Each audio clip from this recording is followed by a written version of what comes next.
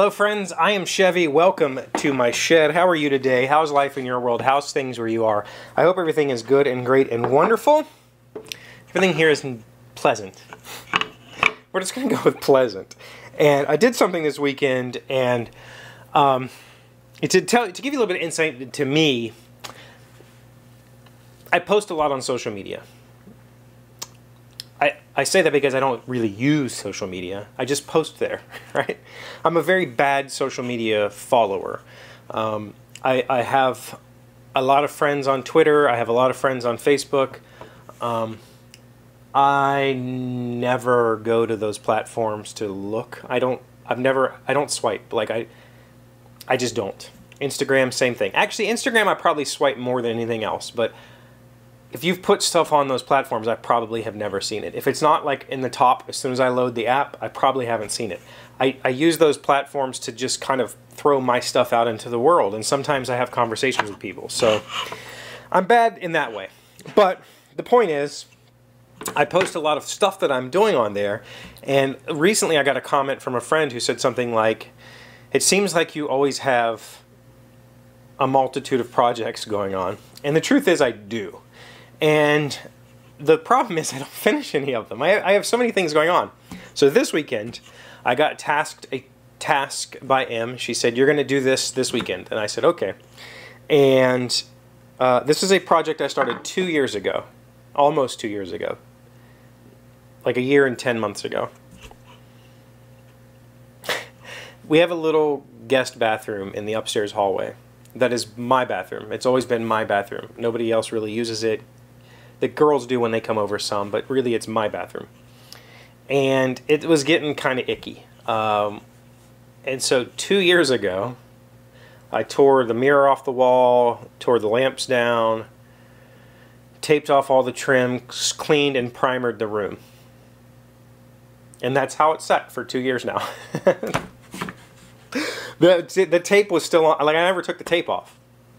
The blue tape that I put up 2 years ago to prime the walls is still there. So she said, "You're going to paint it. You're going to put the mirror back. I'm tired of moving this mirror around. It's been in our bedroom." And so I did. Truthfully, you know, it's a little tiny bathroom. It's like maybe 3 foot by 4 foot, or it's bigger than that. Probably 3 foot by 5 foot. It's a tiny little room, basically a toilet, sink, half bath. That's it. So, you know, it was maybe in total 3 hours of work, and that was like, you know, multiple coats of paint, putting all the light fixtures back up. I had to I took all that tape down and retaped it because a lot of it had like peeled up because it's, you know, just kind of generic blue tape. Like 3-4 hours of work, say. Sorry if that was loud. And that's all it really took. While I was there, I scrubbed everything. I cleaned the floor. I cleaned the toilet underneath, all that stuff, you know. Hung a painting, put the mirror back. But, you know, I get those comments like, "It seems like you always have a million projects." And the truth is I do, but I just never finish. Like, they just continue in perpetuity. Like, I might have posted a picture about it, but I'm not positive that I did. But it's like, it looks like I renovated my bathroom this weekend. I didn't. I started that project I did a few hours of it years ago, and it took all this time just to get that last little bit done.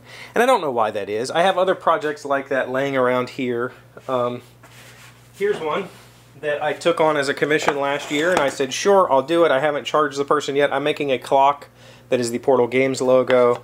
I have the movement. I have the pieces cut and ready. They need to be sanded a little bit, painted, and assembled.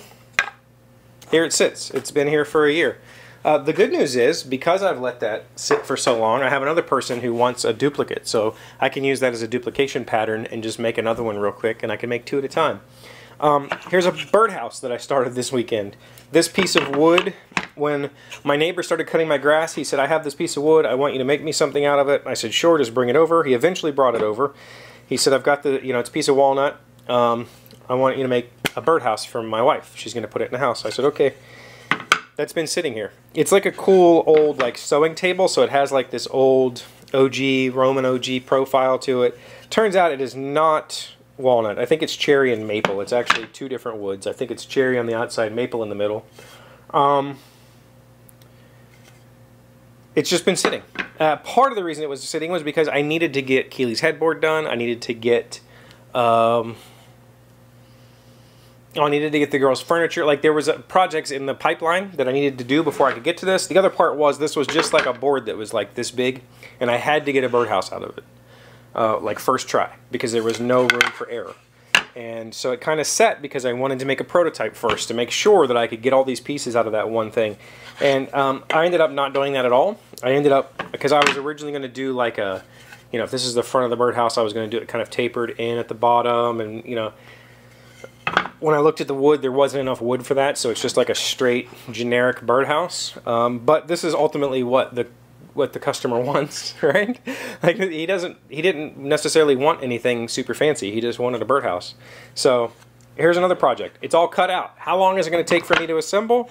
I mean, if I were to tell you, I could have this assembled and finished in probably 2.5 hours, not including drying time.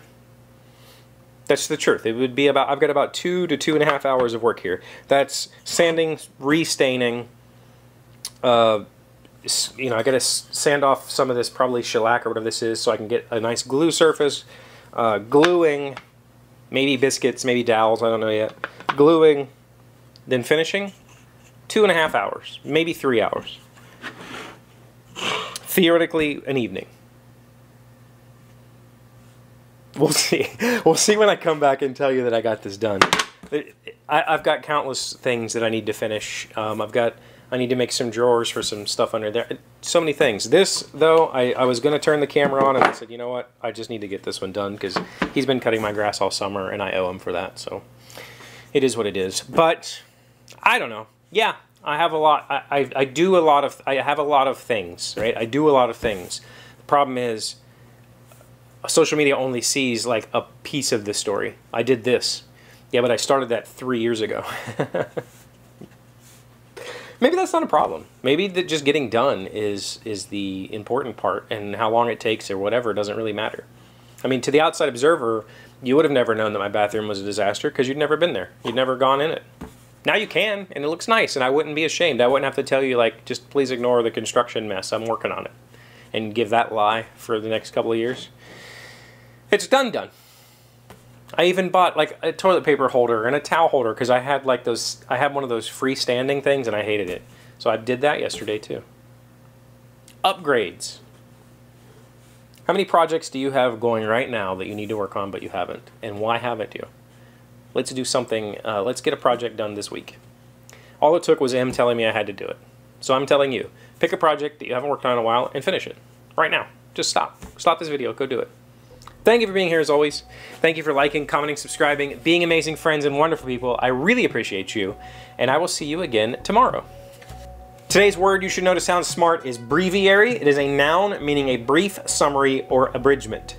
She called it a breviary, but Lana's recounting of her family's month on the Riviera was anything but. Breviary. B-E-R-V-I-A-R-Y.